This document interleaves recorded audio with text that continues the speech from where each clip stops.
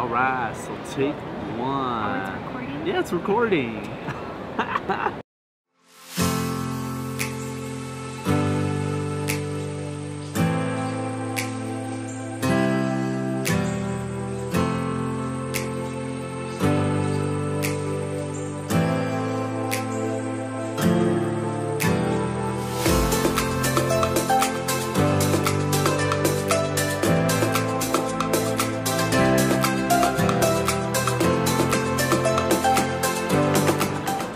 What's up, guys? So this is our channel. Obviously you can tell this is the first time we've done this because we don't know if it's recording or not, but thank you guys so much for checking it out. So what we're in is we're actually in our airport after our honeymoon. So we're in Mexico City, but we wanted to bring you guys our first video. And the first video is going to be about what, babe? It's about not awakening love until the right time. I'm Bryant, this is my wife Diana, and this is our brand new YouTube page, and we created it so that we can grow with other people. We can grow with you guys. We really felt in our hearts that we had to create something where other people can reach out. I mean, we don't know everything, but as we grow, we want to grow with you guys. And we're super excited. I think personally for me, relationships when I was single, that was something that was huge. Like I was like, God, I want to do this the right way, and I just need like instruction and guidance. And so I read books and books and books about singleness and like relationships and courting, and I think I just got a lot of wisdom out of them, and I think it's needed. It's so needed in our time now, in our generation, and just being people that know how to do this God's way. So we're excited to come to you guys and just to share and to learn along with you guys because we're still learning so many things. So she was reading books, she was doing all these types of stuff, and I was not. I didn't want love. I didn't care about love.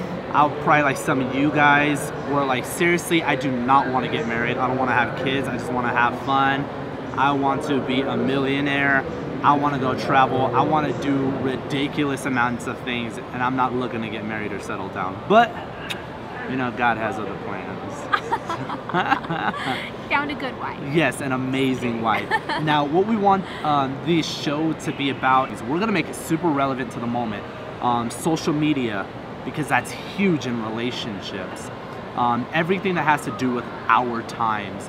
So we hope that you guys love it. So let's just stop talking and let's go to the first one, okay?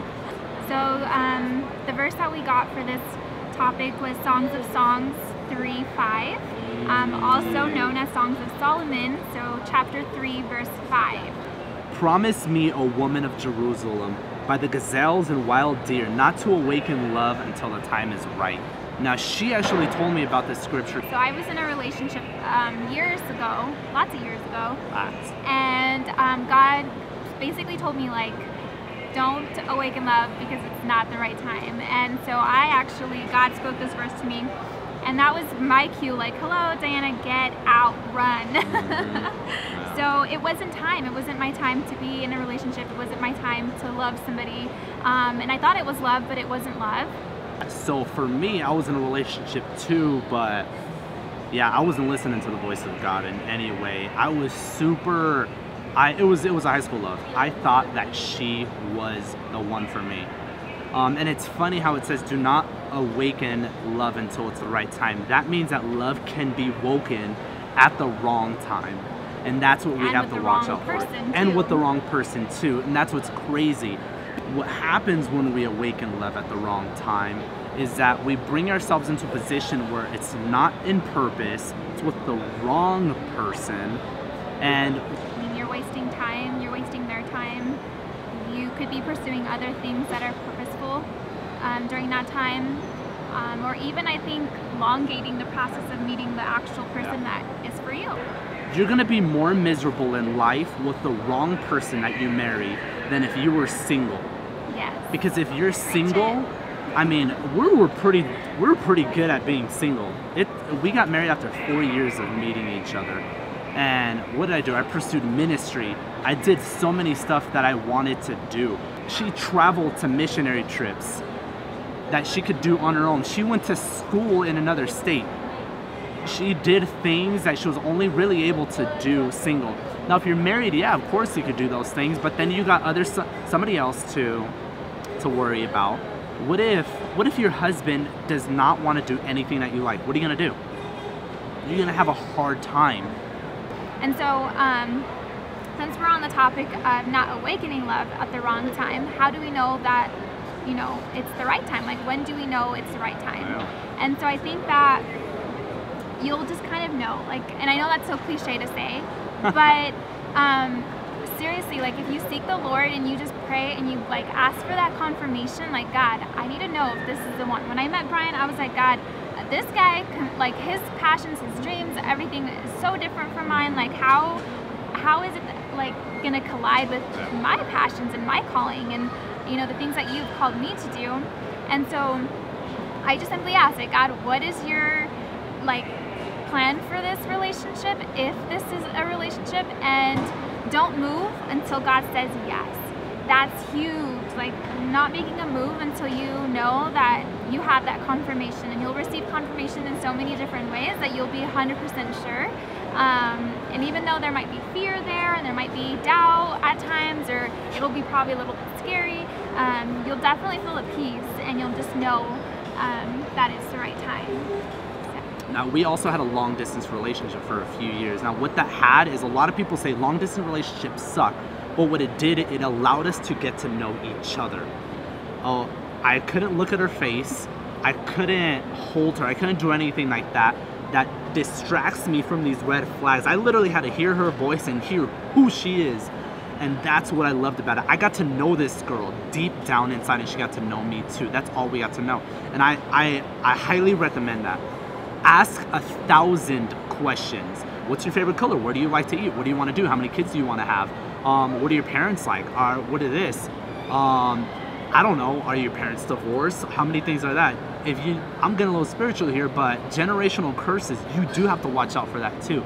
You got to watch out for who she's listening to, who she hangs out with, all of these things, who he hangs out with, and stop settling. And I think definitely with awakening love, like, God calls us, he'll basically save us from that trouble, from that heartache. Yes. So like, he's saying, don't awaken love until the right time. And I believe that when we awaken love at the wrong time, we're only setting ourselves up for heartache. And that process can, like, it's kind of like a grieving process. Like, it takes a while to get over, and, you know, like, yeah, it's intense. Like, it hurts. It's not just something that's like easy to go through. And I believe that God wants to save us from that trouble of being in heartache and after heartache. And so, yeah, I think definitely that God calls us to just, I mean, he gives us instructions for reasons. And so, yeah. And the reason that I wanted to film this at an airport is because imagine your life as this, okay? We're young, we have FOMO. So if you don't know what that is, that's a fear of missing out. Now, what you're gonna be seeing is, we're in an airport. A lot of people you don't know, you see from a distance, they look like they have these most amazing lives. They're with their partners.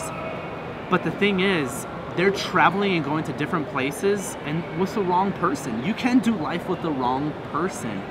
They're getting on flights, they're going to different destinations, and you see other people and you're saying, man, when's my flight gonna leave? You know, their flight has already left, and you start getting this impatience of, I want to go too. I want to join that too. I want to go where they're going. I want to do the same thing. I want to experience what they're experiencing, but that's a different life. Worry about what God has for you, and stop fearing that you're gonna miss something or you're gonna miss your flight, because you're not. I'm gonna stay at my port.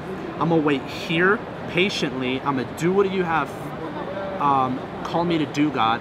And when that comes around, I'll hop right on. Love you guys. Love you guys. I'll see you later. Watching.